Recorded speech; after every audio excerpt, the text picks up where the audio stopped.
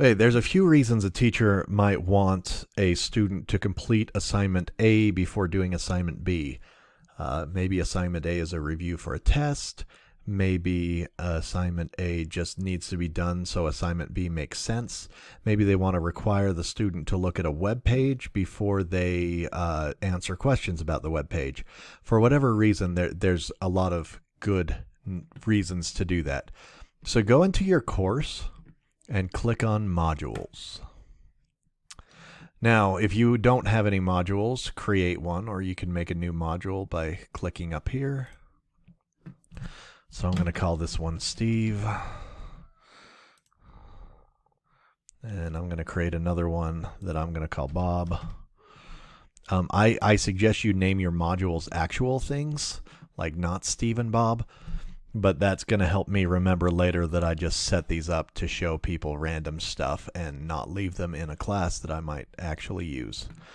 One note about modules, remember that if the module isn't published, the stuff in it isn't visible to students.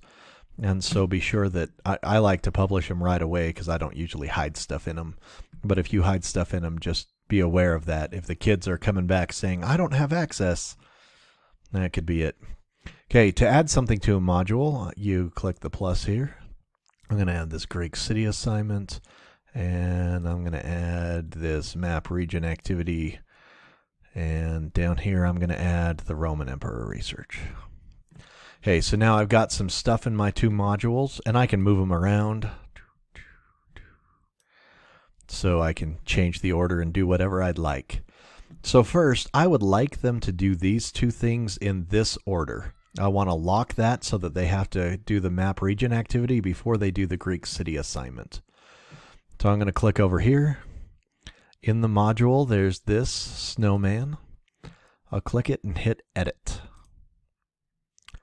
Now, I'm going to add a requirement. I'm going to require the kids to do something, so it's called add requirement.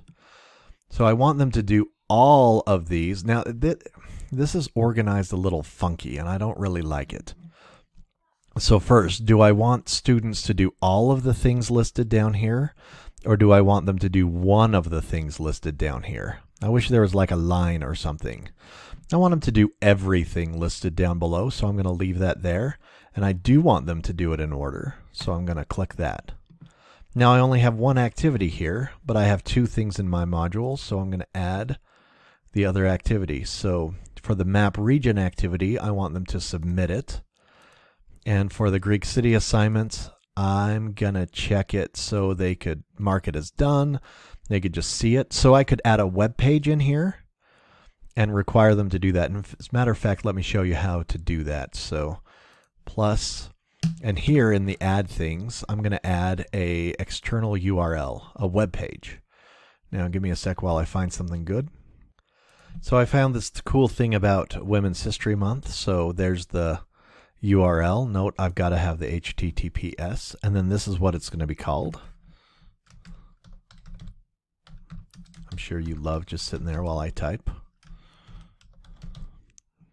Yeah, and then you can select, you want it to load in a new tab.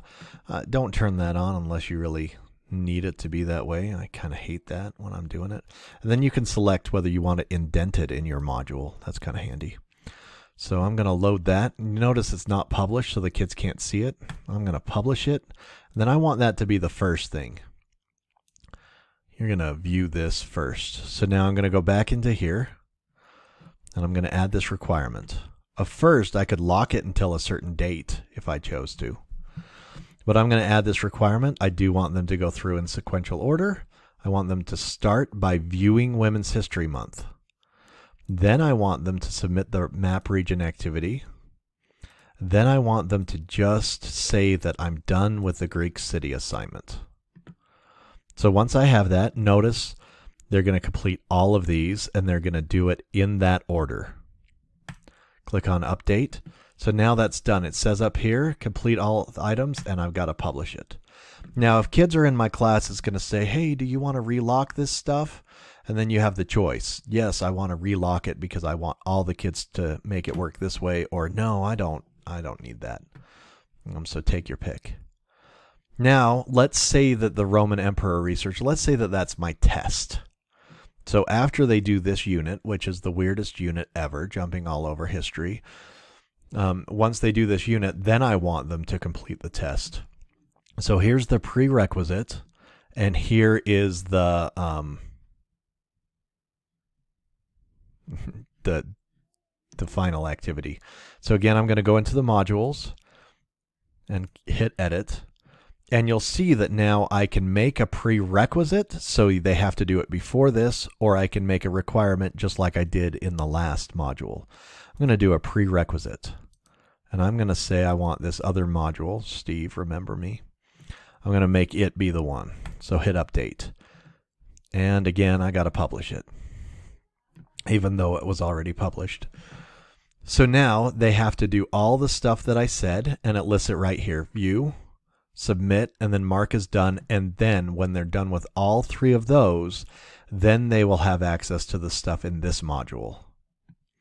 Now it works really well. It is almost, as long as you set it up correctly, it's going to work for the kids without having a lot of difficulty. The one thing I will kind of warn you about is that this isn't really very intuitive for kids. The organization they struggle with, unless you make your modules your homepage, and then they tend to just click on it in order, and it'll give them a nice done mark over here, and so that's a good option, especially if you are new to Canvas. You can set it up and say, hey, you know, this date I want you to do these three things, and when you're done with those, this thing opens up. But if you have pages and you have assignments randomly in Canvas, and the kids never see this organization, then it's kind of hard for them to navigate. So think it through. I will show you one last thing. The other nice thing about these is when a student clicks in here, as a teacher, I don't know if it'll show it or not. Yeah, it does. They have these nice previous and next buttons. And so they can just click the next button to go to the next assignment. And that's handy. It's a good way to organize it for them.